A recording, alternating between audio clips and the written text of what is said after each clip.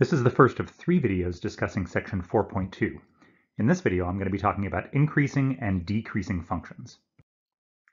So a function is increasing when higher values of x correspond to higher values of y. So the graph on the left here is an increasing function because when I plug in this lower value of x, I get this y value. Can maybe call that y1, which is just the same as f of x1. But when I plug in this higher value of x, I get a higher y value. We might call this y2, which could just be f of x2. And really, the whole way across, as my x values go up, my y values go up. So for this entire function, this function is an increasing function. Alternatively, a function is decreasing when higher values of x correspond to lower values of y. So in this case, when I plug in my initial value x1, I get this y1 value. But when I plug in this higher value of x, x2, I get a lower value of y, which I might call y2. And again, as I go from left to right across my function, my y values are going down the whole way. So we call that a decreasing function. So the first derivative is going to tell us that when the derivative is positive, the function is increasing. When the derivative is negative, the function is decreasing. So if we're looking at this graph, we might want to look at where the derivative is positive and where the derivative is negative if we're trying to figure out where the function is increasing and the function is decreasing. So if we look over here, if I just pick a random point, my tangent line is going to have a positive slope. Over here, another positive slope, until I get to this point, until I get to x equals 1. So my original function f of x is increasing on the interval from -infinity up to -1. But then as soon as I cross over -1, now if I draw my tangent lines have negative slopes. All the way until I get to this point, x equals 2. So I would say that my f of x is decreasing on the interval from -1 to +2. And then when I cross +2, once again, when I draw my tangent lines have positive slopes. And so I would say that my f of x is increasing again on the interval from 2 to infinity. So it's pretty easy to see where your function is increasing and decreasing when you have a graph. But what if we don't have a graph? What if we only have a formula? Well, it's not practical to just compute the slope at every possible value of x and say that when the slope is positive, you have an increasing function, and when your slope is negative, you have a decreasing function. So instead, we're going to rely on this principle.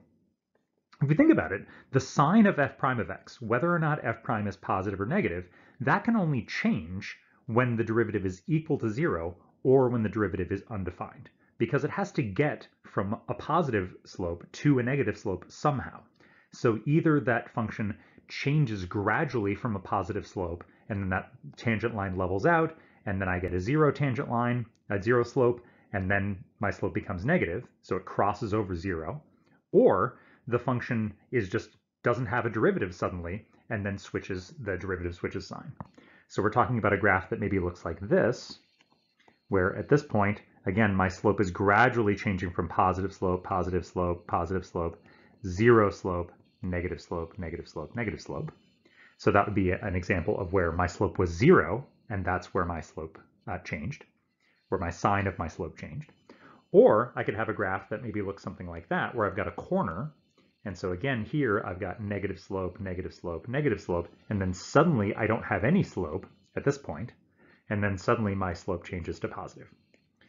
But that's it. That's the only way that my derivative can change sign, is if it crosses over 0 or it just suddenly changes.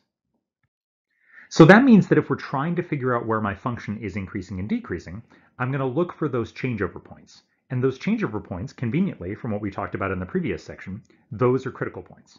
So in other words, I need to take my derivative and figure out when is my derivative 0 and when is it undefined. So if I take my derivative here, derivative of 2x cubed is 6x squared, derivative of 3x squared is 6x, and the derivative of 1 is 0. So this is a polynomial, so it's never undefined, so I'm not going to have any of those kind of critical points. But if I set it equal to 0, 6x squared plus 6x equals 0, I can factor that. I'll factor out a 6x. That leaves me with an x plus 1. So either 6x equals 0 or x plus 1 equals 0. And that means either x equals 0 or x equals -1. So the way that I want to think about this is I want to draw a number line.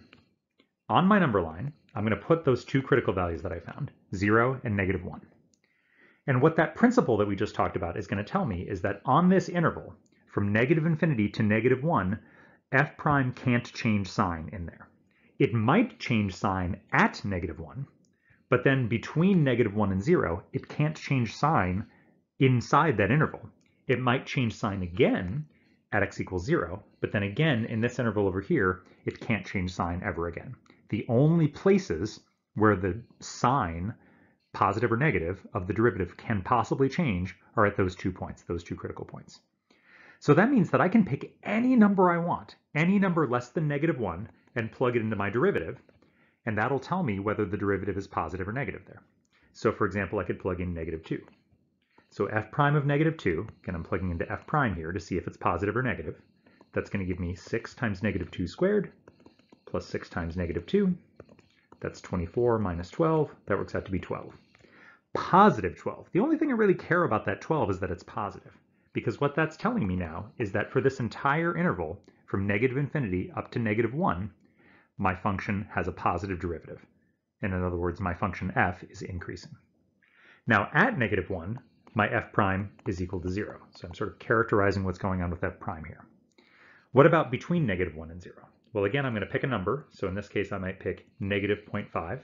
That's between -1 and 0.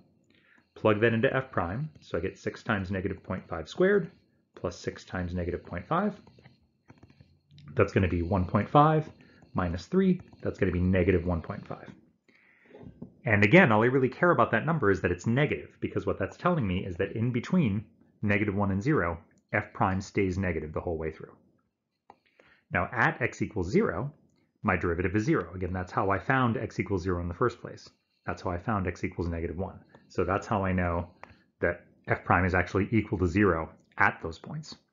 What we're trying to figure out right now is what happens in between those points. So again, I'm going to pick a number that's bigger than 0. So how about +2? So I get 6 times +2 squared plus 6 times +2.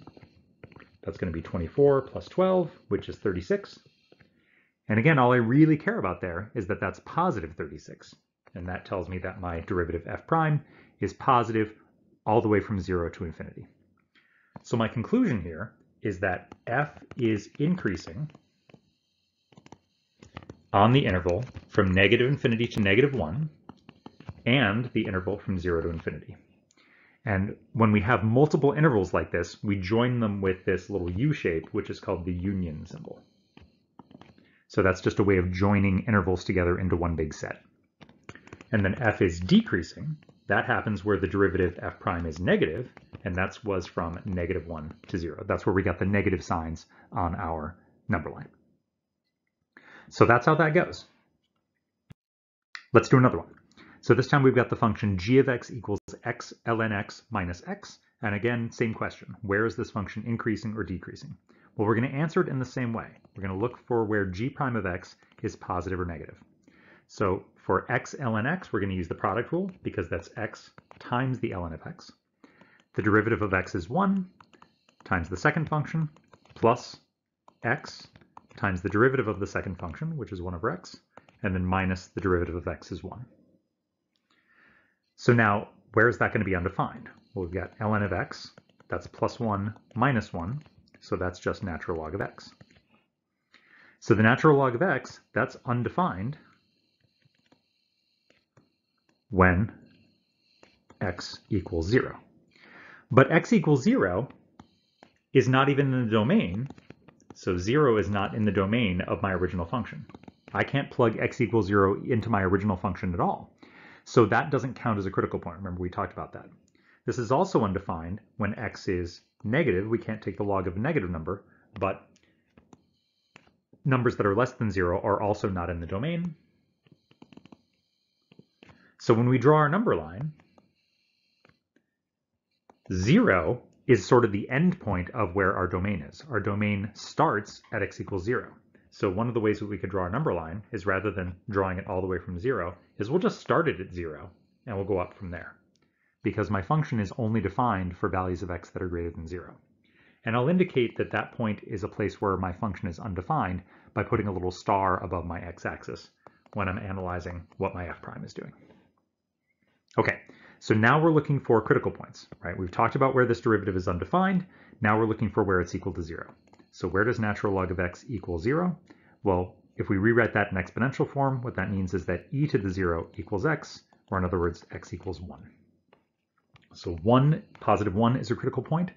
So just like we did before, we're going to pick a number in here, we're going to pick a number in here. So I'm going to pick 1/2.